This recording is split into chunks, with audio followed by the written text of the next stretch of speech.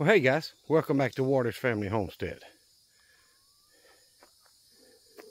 Well, my helper couldn't come today. He's got a pregnant girlfriend and they had to go do something, ultrasounds or something today, so he wasn't able to come, but that's all right.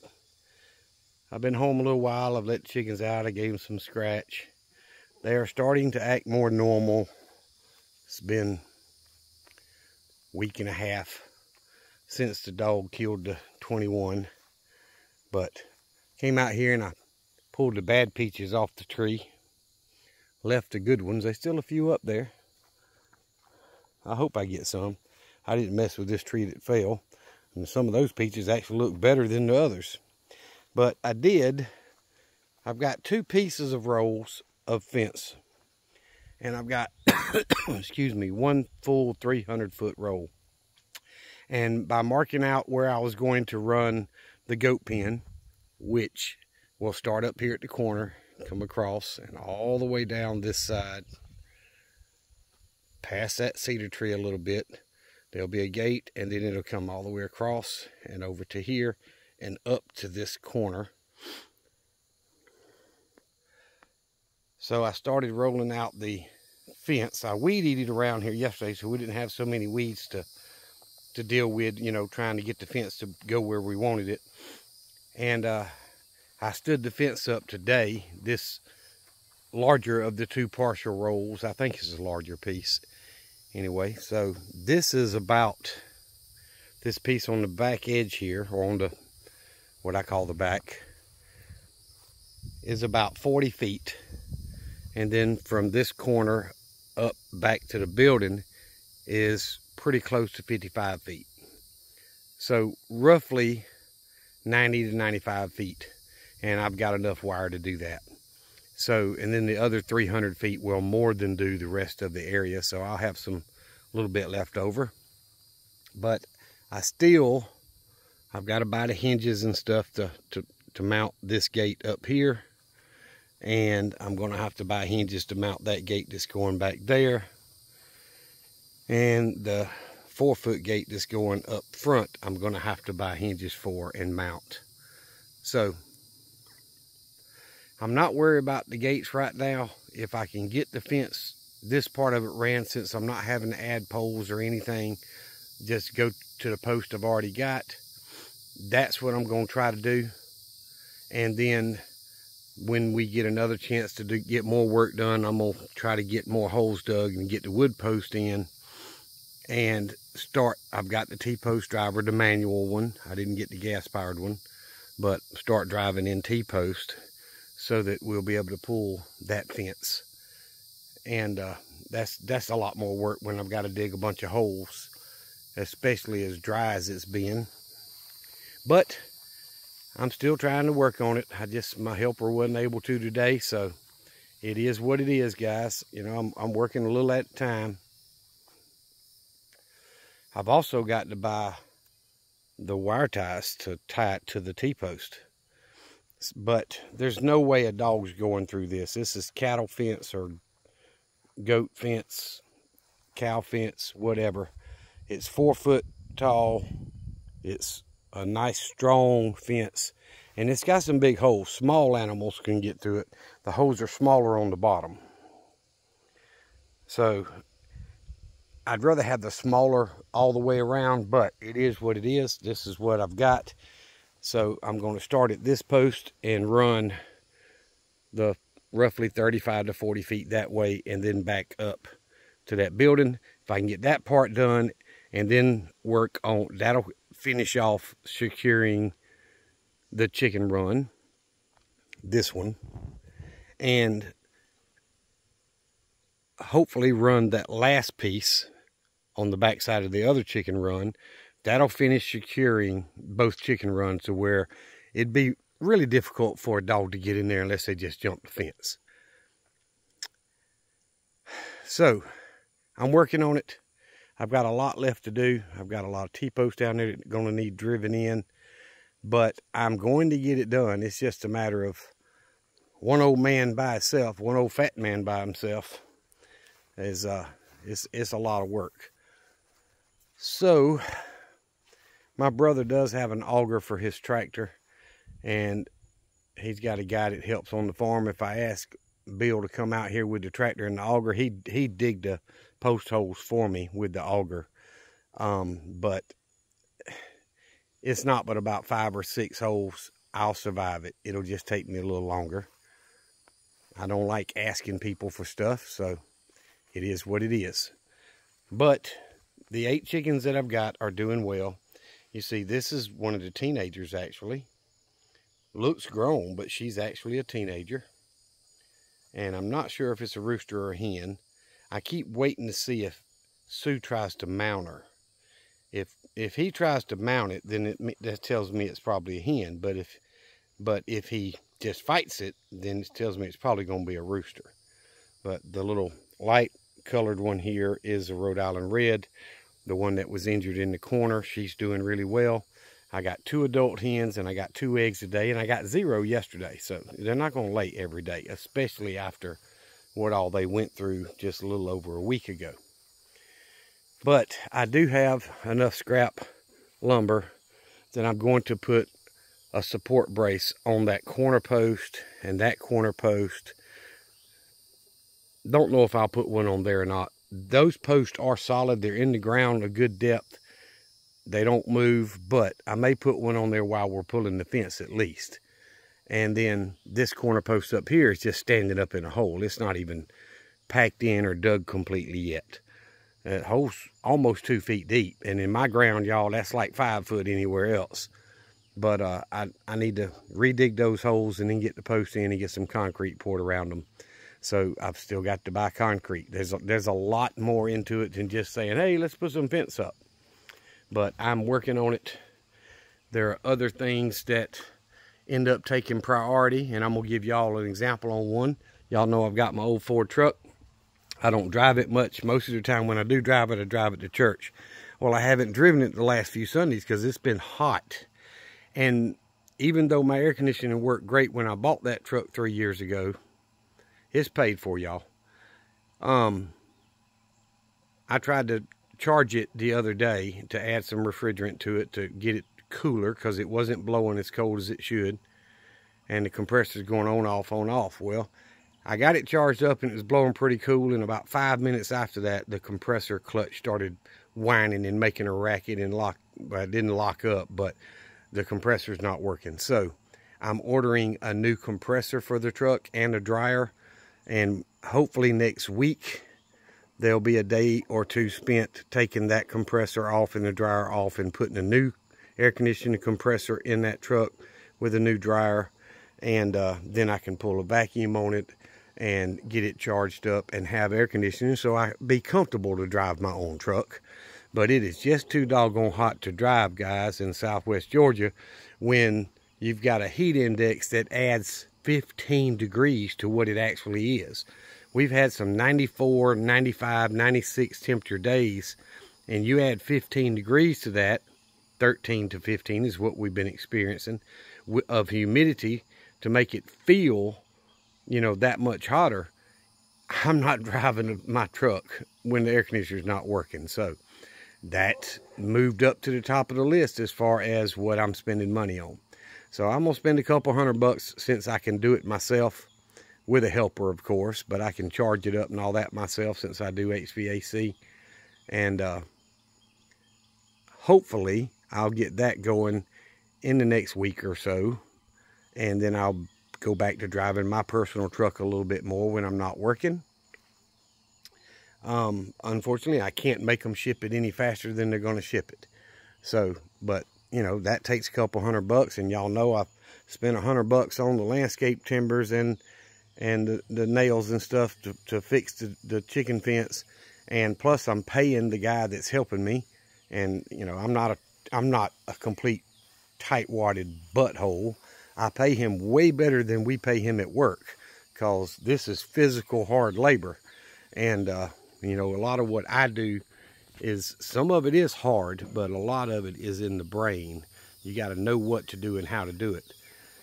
So I've been paying him. So, you know, you throw a couple $100 unexpected on this securing the chicken fence project, which turns out to go into the goat fence project, and then throw in another couple $100 unexpected on fixing the air conditioning on my truck. And I've actually got some new parts for my 53 Harry Ferguson that I've never put on.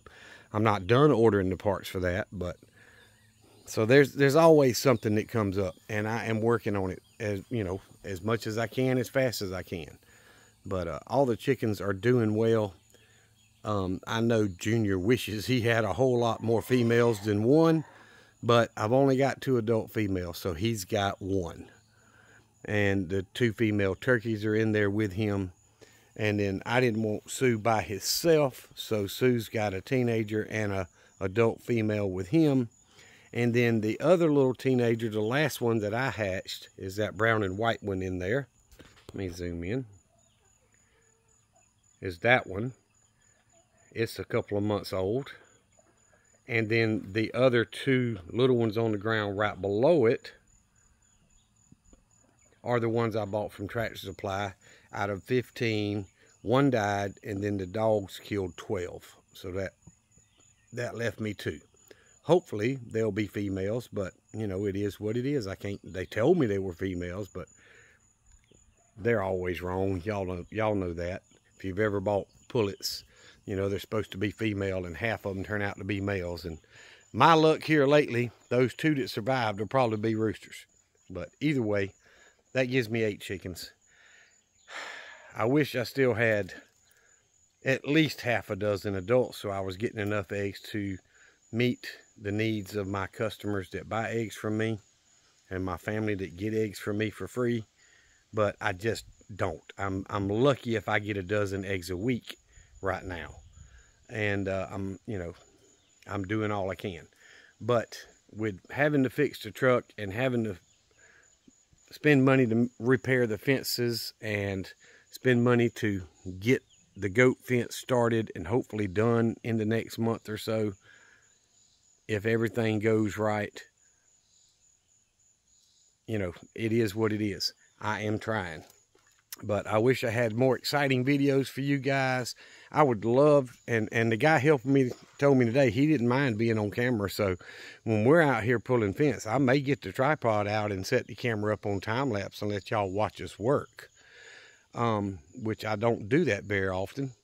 But I've definitely got enough fence to do what I would need to do. I've got enough posts. I've got enough T-post. The wood post and the T-post. We got to get framed up back here for the shelter. I've got almost enough metal to completely cover it. So at least a dog stall and 1 more stall for the goats will have a cover, you know, a roof over it. So, and I've got those pallets I'm going to use to start with the divider walls, and I'm going to screw OSB to those pallets. So that'll help keep them separate and keep them warm in the wintertime. So that's more money spent, guys, and there's a lot to do. I want to end up running a power wire from the power at the well back here, so I've got power for the lights for the chickens and the heat lights for the dog and the animals in the goat pasture or paddock. And the water line runs down to the chicken pens here, but I may dig it up right here, or I was actually thinking up here and tee over and put a faucet of some sort right there beside the gate going in. Oh, let me zoom out, I'm sorry. Come off the well line right here and run across and put a faucet there so that I can just turn a faucet on with a small piece of hose that the goats can't hurt, and fill up their waterer and the dog waterer and all that right there. It'd make things simpler and easier. And so, you know, there's a lot of little things that add up to one big project. And I'm just doing what I can, a little bit at a time. Now, a couple of years ago, I spent a bunch of money. I say a bunch. I spent some money and stockpiled PVC fittings like elbows and couplings and, you know, T's and all the 3/4 inch PVC fittings that you think you would ever need.